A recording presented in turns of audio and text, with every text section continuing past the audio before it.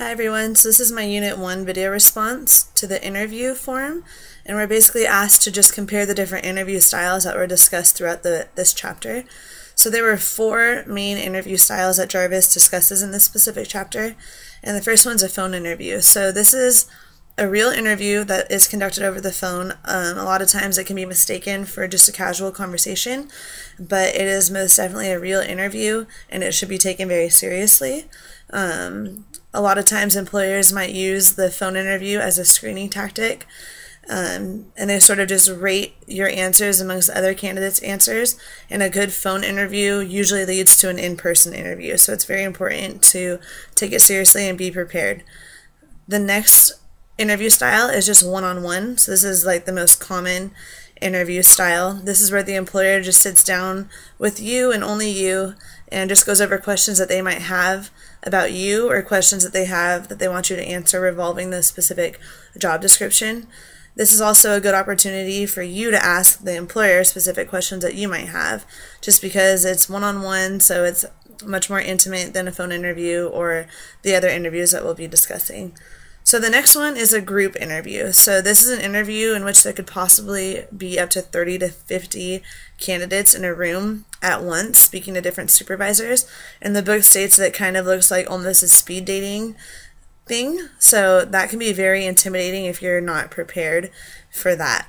So supervisors will usually ask the same or very similar questions to all the candidates.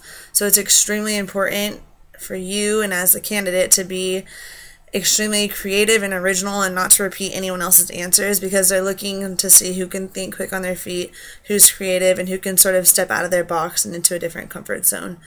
So standing apart from the crowd is extremely important in this scenario.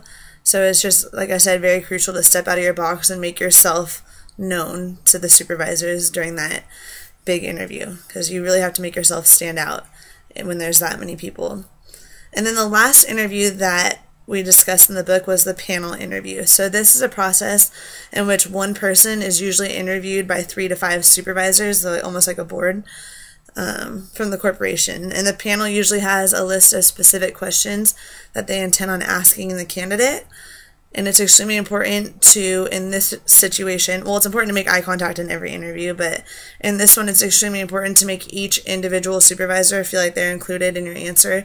So you're not just talking blatantly to 5 people all at once. It's very important to sort of narrow it down and answer that question as if you're speaking to them directly.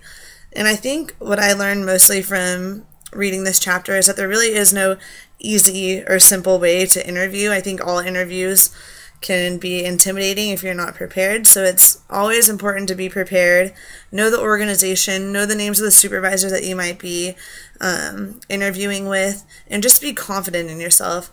It's always important to have the strong eye contact, original answers, and just to carry yourself with poise, because it's important to do your best to stand out amongst the crowd in every way that you can. Even if you're in a one-on-one interview, there's still other candidates being interviewed, so it's always important to remember that you need to be confident, you need to be articulate, and you need to know what you're talking about. That way you stand out amongst everyone else and you can hopefully get the job.